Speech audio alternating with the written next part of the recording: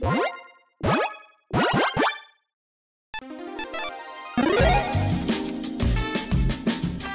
and welcome to the Commander's Quarters. I'm your host, Mitch. Glad to have you here. Here at the Commander's Quarters, we're all about Commander on a budget. Today we've got an episode of Spare Change. Some episodes just don't fit in any of my other playlists, so this is where they end up. The topics on these episodes can vary pretty widely, so stay tuned to see what's in store for this one. This show and episodes like this one are possible thanks to viewers like you. If you're looking for an easy way to help support this show, make sure that you like, share, and subscribe. Also, hit that bell notification icon so you don't miss any new episodes. And while you're at it, subscribe and review our podcast as well. You can also go check out our playmats and other merchandise at thecommandersquarters.com. Another easy way to support this show is with our TCG player affiliate links. So whether you're buying a deck or individual cards, you can use this general link right here or one in the description. And the final way that you can support this show is by supporting us directly by becoming a patron. There are many benefits to being a patron, and I truly couldn't do this without all of their support.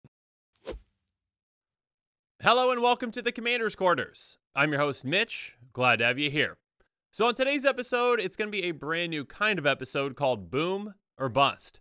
And this is a different kind of concept that I really haven't tackled before, but I hope you enjoy it. So basically, it's going to be a deck idea, and I'm going to pitch it to you. I haven't built this deck yet. It's not finalized. It's just kind of a pile of cards, essentially, at this point. And I want to see if you think this is a good idea or not. So if it's a good idea, you can say that it's a boom. If it's a bad idea, you're going to say that it's a bust. And there's going to be a poll at the end of this episode where you get to vote one way or the other. If a lot of you think it's a boom, I'll make it into a deck, and there'll be a deck tech on it. If you think it's a bust, I'm going to throw it away and never look at it again. So that's basically the concept. So I want to let you know, or I would like you to let me know in the comments below if you like this kind of episode or not. I'm just trying to do something different, get the community a little more involved, so we'll see. Yeah. Anyways, let's jump into the deck. So my first boom or bust episode is going to be centered around a commander that I've actually already done before, but I want to do this one in a different way. So Kenrith Return King, one of my personal favorite decks, one that I own, I'm actually thinking about tweaking quite a bit. And it actually came about because of one of the companions coming out, but let's go through one card at a time. So Kenrith Return King is a 5/5 human noble that costs 4 and a white. It's got a lot of abilities, so here we go. Pay a red, all creatures gain trample and haste until end of turn. Pay 1 in a green, put a +1/+1 counter on target creature. Pay 2 in a white, target player gains 5 life. Pay 3 in a blue, target player draws a card. And pay 4 in a black, put target creature card from a graveyard onto the battlefield under its owner's control. So basically, 5 abilities. A couple of them are going to be really relevant for this deck, and they're actually going to be different, not different ones entirely from my initial one, but we'll get to that in a second. I'm getting ahead of myself. So the companion for this deck is going to be Zirda the Dawnwaker. Zirda is a 3/3 elemental fox that costs 1 Boros, and has companion. Each permanent card in your starting deck has an activated ability. Abilities you activate that aren't mana abilities cost 2 less to activate. This effect can't reduce the mana in that cost to less than 1 mana, and by paying 1 and tapping it, target creature can't block this turn. So the part that we really care about is that activated abilities costing less. Obviously with Kenrith, that is fantastic. Kenrith has 1, 2, 3, 4 abilities that get reduced by that. 2 of them get reduced down to 1 mana, and the others get reduced down to 2 and 3 mana. So the one that I actually want to focus on with this deck, though, is that last ability of Kenrith, which is putting creatures back from the graveyard back into play under our control. Well, our creatures in our graveyard back into play under our control. So, and it also helps reduce the cost of other things, too. Obviously, if we have activated abilities of other creatures, it's going to help with that. And so the way that I thought about taking this one is a Kenrith Zirda Cycling deck. So, essentially, Zirda reduces the cost of all of your cycling activated abilities, as well as Kenrith's abilities, too. So, instead of paying a lot for certain cycling effects, we're paying a lot less. So we can pay 1 mana to cycle something instead of 3 for most circumstances.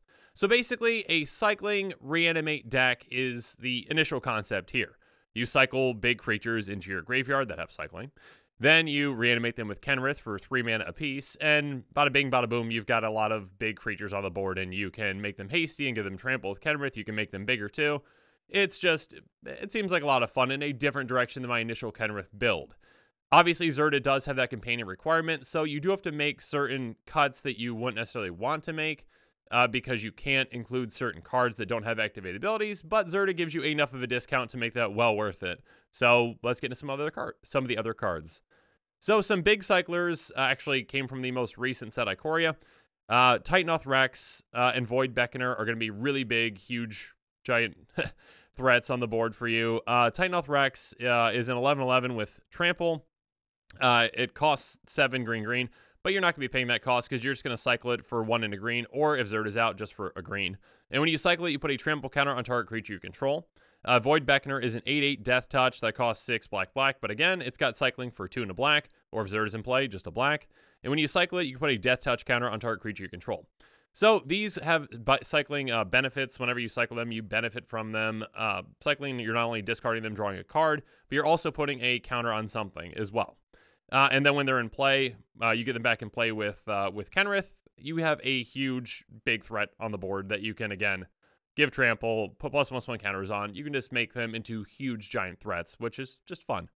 You can also use, obviously, older cycling cards that have been around for quite a while now, like Crows and Tusker. It's a 6/5, which is still a pretty big threat on the board.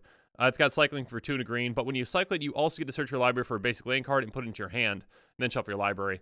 So there's a lot of cycling creatures out there that give you a lot of other benefits when you cycle them. So you're going to be filling this deck, and again, this is not a full list. I don't have every single card in it. I'm just going to go through a few examples. But basically, again, you've got a lot of creatures in there that can become threats. You're going to cycle them for cheap, reanimate them for cheap. So you're also going to want some other cards that help you benefit whenever you cycle. So some new cards like Valiant Rescuer and Drain the Stinger can come in huge. Valiant Rescuer says whenever you cycle another card for the first time each turn, create a 1/1 human soldier creature token. So those can be just fodder, for blocking, or they can actually help you get through with some attacks once you have a, big enough soldier army to do so. Drain the Stinger says whenever you cycle another card, Drain the Stinger deals 1 damage to each opponent. Just being able to ping every single player for, essentially dealing 3 damage every single time you cycle, that's huge. That can add up a lot. Glinthorn Buccaneer, a older card, not Ikoria, can help out with that as well. It says whenever you discard a card, Glinthorn Buccaneer deals 1 damage to each opponent. So again, dealing out a ton of damage just by cycling cards. It's gonna add up throughout the game. Archfiend of Ifnir says whenever you cycle or discard another card, put a -1/-1 counter on each creature your opponents control. You're shrinking your opponent's creatures, making it easier for your creatures to get through. It's also going to take out a ton of creatures too. Take out your opponent's small creatures and eventually their big creatures because you're going to be cycling a ton of cards with this deck. Curator Mystery says whenever you cycle or discard another card, scry 1. So just another value off of every single cycle. Again, helping you kind of filter those draws. Instead of drawing into a land that might not help you, you can draw into another creature that you can cycle into your graveyard or something else valuable too. One piece of graveyard synergy that can be great in this deck is Songs of the Damned. It's an instant for a black, and it says add black for each creature card in your graveyard. So you're going to be cycling a ton of creatures into your graveyard, and then you cast a Songs of the Damned for, 10. Then you can use that mana to reanimate those creatures. You can use it to cycle more cards, and so on and so forth. It can just be a huge value spell that is, pretty innocuous in itself, but in a deck like this, it can really take advantage of all those creatures that you're cycling into your graveyard.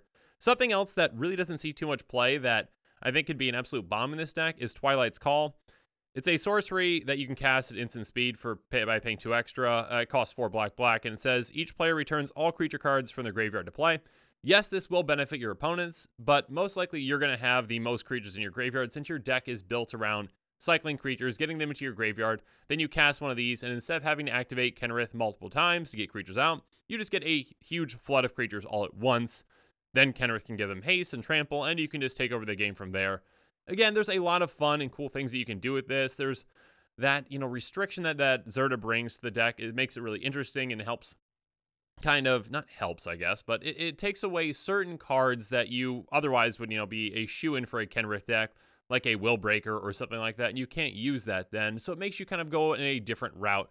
And I think that this cycling one is pretty interesting. So now it's time for you to decide, is this deck concept a boom or a bust? Kenrith Zirda Cycling Reanimator, or whatever you want to call it. Again, I think it's a pretty cool deck idea, but you might think differently, and that's okay. So there's going to be a poll, I believe, I don't know where I'm at in the screen, here or here, probably.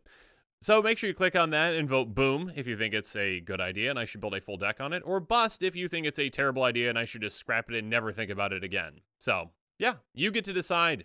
It's up to you. So think carefully. So in the comments below, please let me know what you think about this new series, Boom or Bust. Is the series itself a boom or bust? Do you like this new kind of episode where I basically pitch a new deck idea and you get to help determine its future? So if you think that's a good concept, great. If not, let me know that too. Anyways, I think that's all we got for today. Again, make sure you vote on if the Kenrith cycling deck is a boom or bust. I can't remember if it's going to be here or here. That's why I'm doing this. I'm not just dancing. Anyways, though, thanks again and have a good one. And make sure you're following us on social media for more updates and sneak peeks on future episodes. Again, a huge thank you to my patrons who help make this show possible. I truly couldn't do any of this without your support. If you want to support this channel directly, consider becoming a patron. There are many benefits to being a patron, including being able to vote on future commanders for deck techs. There are even tiers where you get your own personalized deck tech dedicated to you. You can check out all the Patreon tiers and rewards at patreon.com/commandersquarters. If you haven't already, make sure that you like and subscribe to the channel. Here at the Commander's Quarters, we're all about budget commander. So while you're at it, go ahead and check out some of our other types of episodes. And with that, I'm out of here. Thanks again and have a good one.